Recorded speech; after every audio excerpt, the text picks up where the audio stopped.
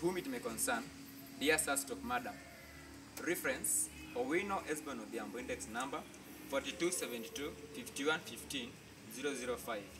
I write to recommend Owino Hesborn Odhiambo for any financial assistance. Mr. Owino is a vulnerable and needy student whose school fees were paid through KISWATE scholarship fund and other well-wishers from Form 1 to Form 4 at St. Joseph Owino Secondary School in Ugenya Sub-County, Siaya County.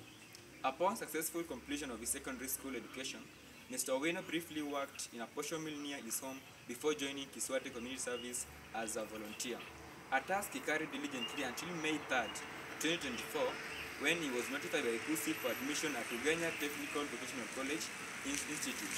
On May 3rd, Mr. Sylvester Asuso, the acting KISWATE Community Coordinator, interviewed Mr. Owino with his physically challenged mother to assess his preparedness to report to college on Monday 6, 2024, and he was shocked to learn that the mother was planning to have Mr. Owino defer his studies until September 2024 due to financial hardship.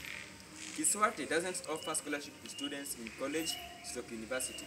Based on this background, I hereby award Mr. Owino a one-time token of appreciation, 10,000 Kenyan shillings, to enable him report to college on time and appeal to the relevant government authorities to consider admitting Mr. Owino at Technical Institute for his dream course and award him a full scholarship, maximum loans, and provide him with housing within the campus.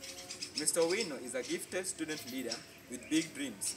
He is a good team player, hardworking, and a fluent speaker of the Swahili language. On behalf of KISWATE Kenya Board, I take this opportunity to congratulate Mr. Owino on his resilience and quest for knowledge. Congratulations, you are now officially a KISWATE Scholar for Life after successfully completing KISWATE Community Service Program training. Welcome to KISWATE Exclusive Club of Achievers and enjoy your ride on KISWATE Lamborghini to college. Any help given to Mr. Owino is highly appreciated. Thank you. John Newyer, Chief Executive Officer.